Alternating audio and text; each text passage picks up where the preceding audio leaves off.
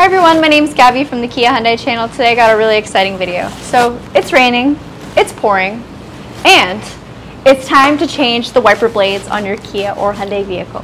But how do you do it when they're tucked away under this beautiful spoiler, away from all the elements when not in use? We're going to show you today how to get your wipers both rear and front into the service position to make changing them a breeze. Alright everyone, so today I have the privilege of showing you guys how to access your front and your rear hidden wipers on a gasoline. If this video sounds a little bit familiar, it's because we actually have shot it before taking a look at hybrid electric vehicles, and it actually is a little bit different when it comes to filming it on the Sorento today.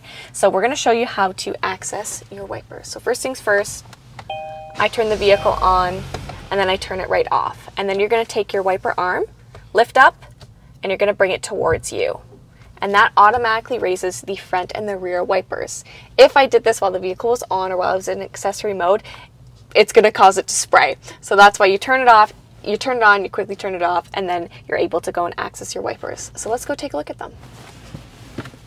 So if you try to force these open yourself, you'll see that the arm gets in the way of the hood itself, and that can cause paint chips and just damage to your wiper blade and your hood. Definitely don't want that, so Charlotte's going to put them into service mode for us.